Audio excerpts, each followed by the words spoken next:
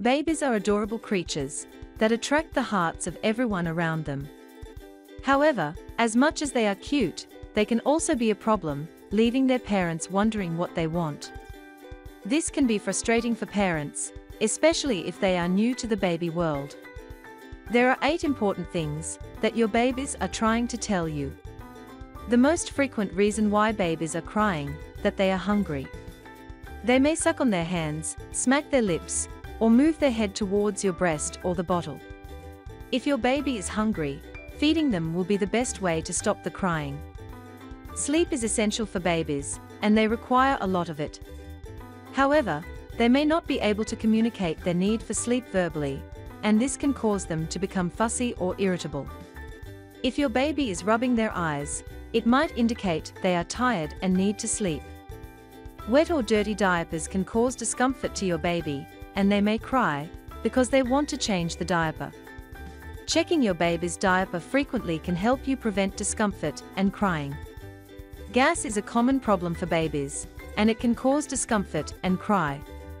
Babies may arch their backs and pass gas when they have gas pains. Massaging your baby's belly can help relieve gas. Babies seek attention and love to be held, cuddled and talked to. If your baby cries and nothing seems to be soothing them, they may need your attention.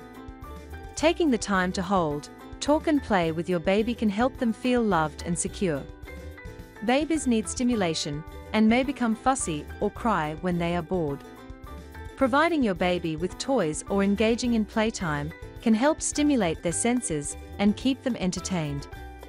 Babies may cry during bath time if the water is too hot or cold.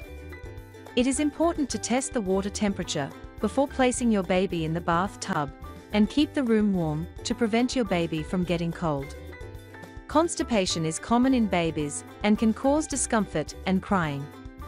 Babies may cry during bowel movements, and their stools may be hard and dry.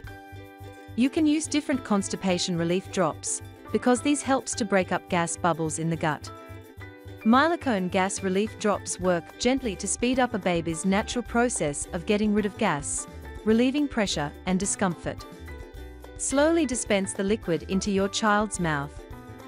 All dosages may be repeated as needed. You can use it after meals and at bedtime. This product makes gas easier to pass.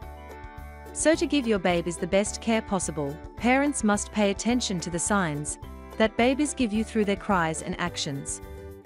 You can provide the greatest care for your baby by acting with compassion, love and care.